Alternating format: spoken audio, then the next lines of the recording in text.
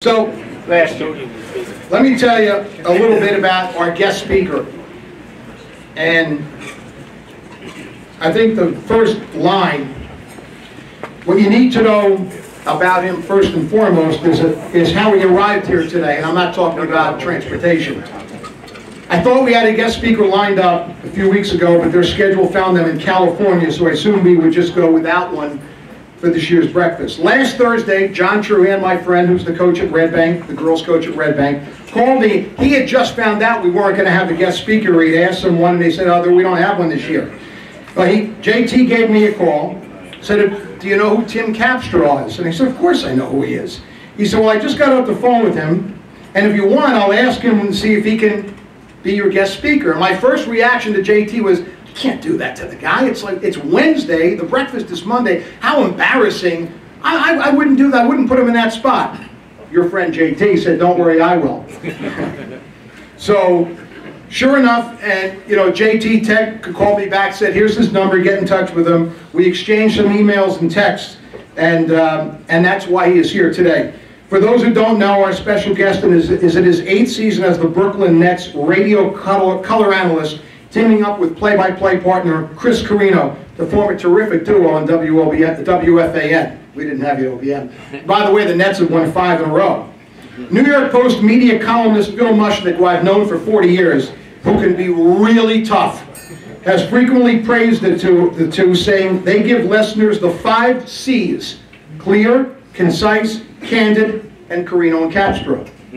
I quote, "A good, honest, steady call for those who prefer fluency in plain basketball English. What a pleasure. They were so good that during a commercial I started my car to ensure they hadn't killed the battery." Mushnick said the sign of a good radio call is when you are in no hurry to leave the car to watch the game on TV. Tim also serves as NBA TV's lead analyst for the EuroLeague and several other international championships, the NBA Summer League in Las Vegas, as well as other broadcasting assignments. Does a little work with a broadcasting school with his partner. Previous to this, he was the head basketball coach at Wagner from 1989 to 1990. And before that, an interesting dynamic, Coach was the head baseball coach. So in the days of specialization, did both. There is somewhat of a connection here. You see, I did a little research, found out Tim's got a daughter by the name of Kylie, who is a highly regarded freshman at West Orange, and in her varsity debut Friday night, scored 11 points and grabbed 19 rebounds as the number 11 ranked team in the state beat East Orange. Now, they won the Section 1 Group 4 championship last year. I think you're just here to scout. Because you may be coming to the RWJ Barnabas Health Arena sometime in March to play one of these teams. But I can't tell you how appreciative I am. The broadcast voice of the Brooklyn Nets, please welcome Tim Capstraw.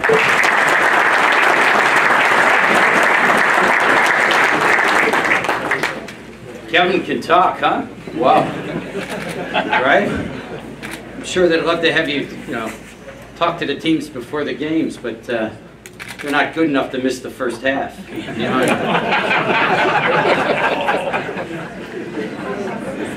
little delay, I'll give you a little young kids a little time. Thought I could see my notes, I can't.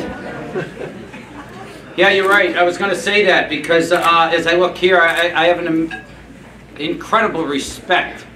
And it was really kind of an honor to be asked.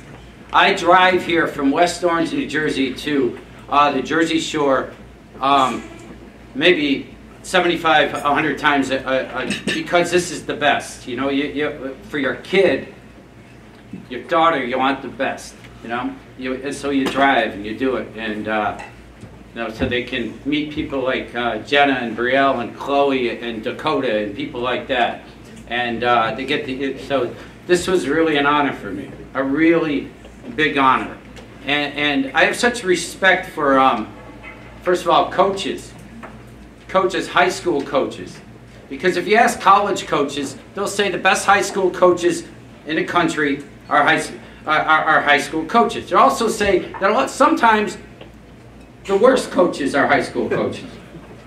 But the dedicated coaches that coach in high school, that are willing to coach through a holiday so you can be better, got to be at the top of that list. Got to be at the top of that list. And that's what college coaches always say, because you get different players every year. And I can just say on a personal statement, I watched JT Truon coach one day, and he's asking me why I'm videoing. I said, well, honestly, that's the best drills I've seen in a long time, and I make it a big hobby to go to practices. So the best are here, they're dedicated, and I hope that, and Kevin, the job you do with this is unbelievable. It is unbelievable, and this is a great opportunity, because for a coach, it's really difficult to know what to do during the holidays. You don't really know what to do.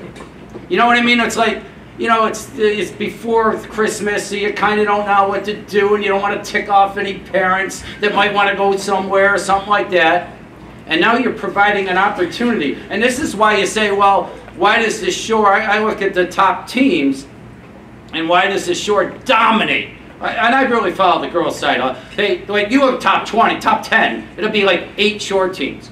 I have no doubt that the teams that are here will benefit from this, being able to play through that. So that type of stuff and having this opportunity is just fantastic. And thank you. And Nick, given to this thing, thank you, man. That is unbelievable. The people that do stuff in the community are just amazing. On the boys' side, I don't know everybody. I do have, basically my nephew is, I know Jackson is here, and I know a hard work. Eric Carter, I don't know if anybody have followed his career recently. He's one of these incredible workers. He's an incredible worker, and I'm not kidding you, there's pro scouts at every game now. That's how good he's got. So if you're dreaming, and you're pretty good, it's not impossible. Because if you had told me that when he was a sophomore in high school, I'd say, no way. Maybe you can go to college. So there's dreams out there available for you. I love sports, and I love sports because it teaches you so much, and it's been so good to me. I grew up in a small town in upstate New York, so I was a big deal. You know what I mean? I was a big deal. But sports are so awesome because it humbles you. You know what I mean? I was a big deal. In Utica, New York, you know, you think you're a big deal. You know, I went to college. I went to Wagner College where I coached. Guess how many points I am short of 1,000? 980.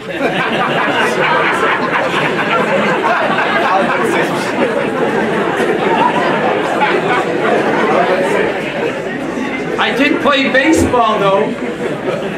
I did play baseball. My nickname was Home Run Capstraw. It wasn't that great. I was a pitcher.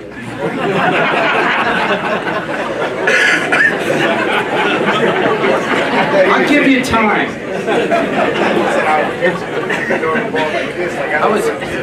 I was fortunate because I got into coaching. I got into coaching, and I was lucky. I coached at Siena, and I coached back at Wagner. We're pretty good. And again, it's humbling, right? My first couple of years, I built up the program. I thought it was pretty cool. I remember being on the cover of this Eastern basketball. I don't know if it's still around, but I was on the cover of it. I thought it was really cool.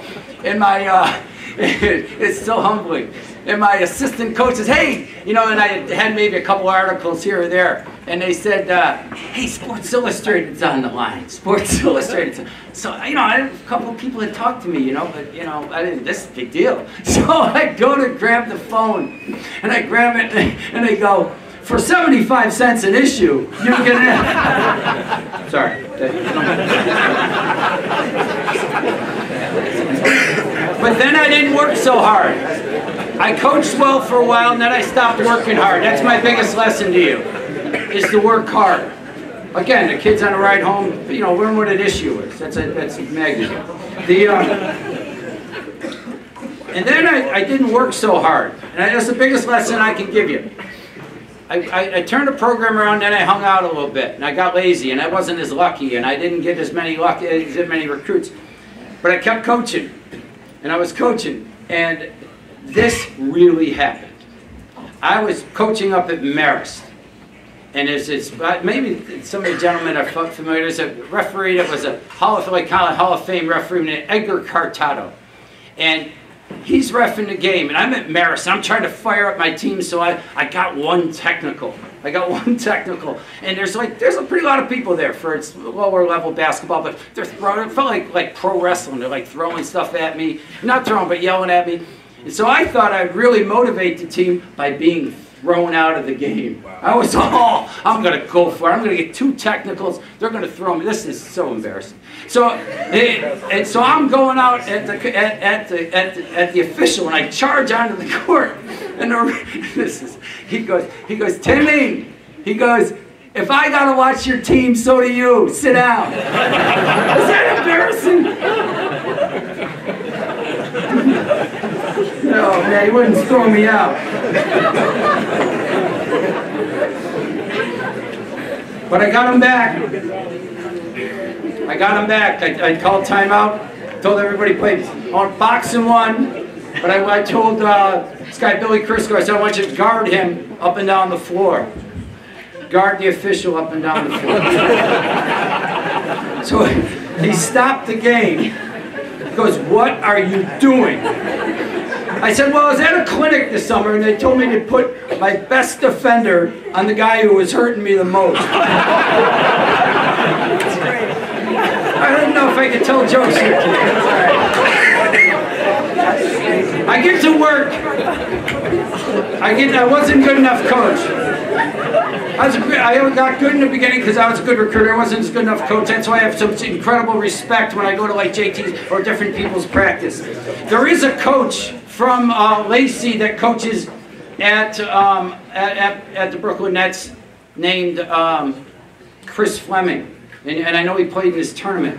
I keep a little bit of space, so I don't know everybody that well. He'll be an NBA head coach. He's already won big things with the German national team. He was a great player at Richmond. As classy an individual as you'll ever find. Hopefully you'll get him to speak here, if it works out. That might be one. I'm trying to figure out who I replaced. What was I, like 9 on the list? Right? You were... Christine Rampone, you tried. Yeah. Chris Fleming. Yeah. Chris Christie. Did you know? Didn't have enough food. Didn't have enough food. That was it.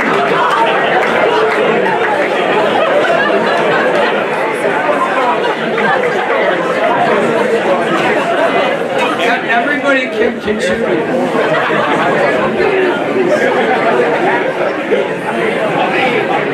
It's going better than I thought.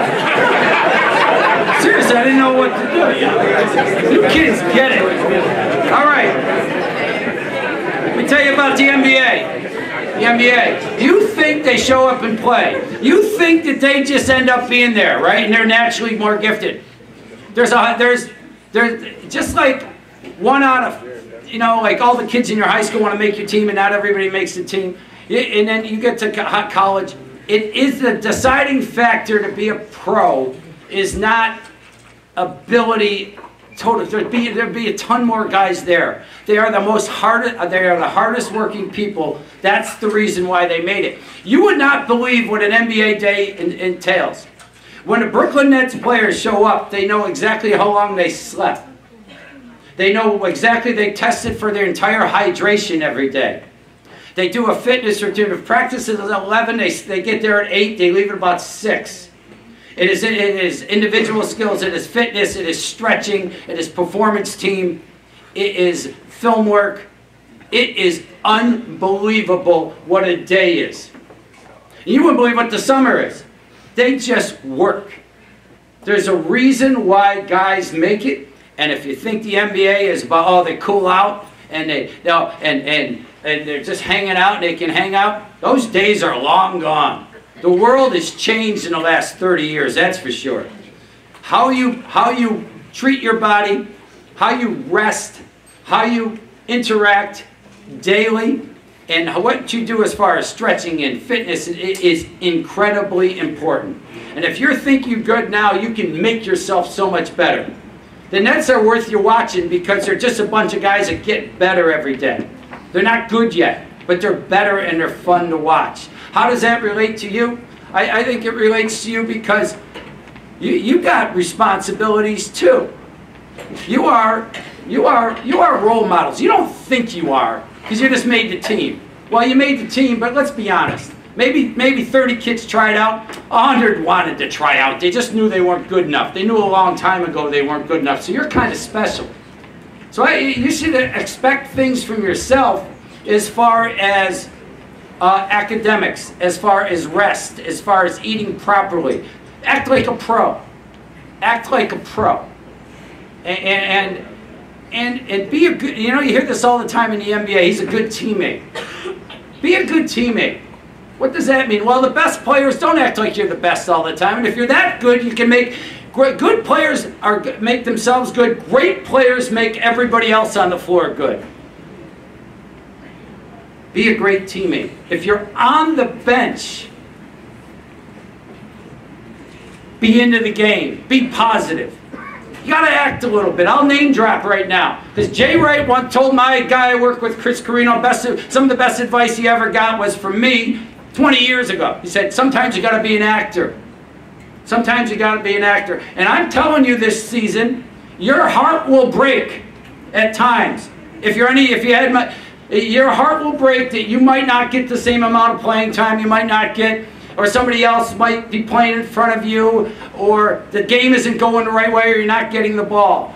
How are you going to act under those situations? I think that is what determines what a great teammate is. You are role models. You are role models. You go to the games, you're role models to some of the other kids in your school. They won't admit it, but you are. And there'll be young people coming to your games and watching you. I run basketball camps in the summer. They're for young kids. And I tell you what, you are a big deal. This tournament is a big deal. You are a big deal. And for some of you, maybe some of you are going to go out and play. But I tell you what, it might not ever be a bigger deal than what's coming up in this tournament and what could come up, as the season goes on. I remember as a young person, I was a lot just like you. I can't remember where I heard it, what camp I was at, but there was a poem I kind of put on my wall. I'll give you a part of it, and then I'll leave you with this, okay? But again, you have to understand that people are looking at you the whole time. You're looking at you. I got hired at Wagner as the basketball coach, and I scored 20 career points. I was on a job interview every day on campus. That's what I said on my interview. I interviewed for 4 years here. I interviewed for 4 years. You saw the way I do things, to this, to that, to that. Oh, I was hired at 28 years old. So, you are always being watched.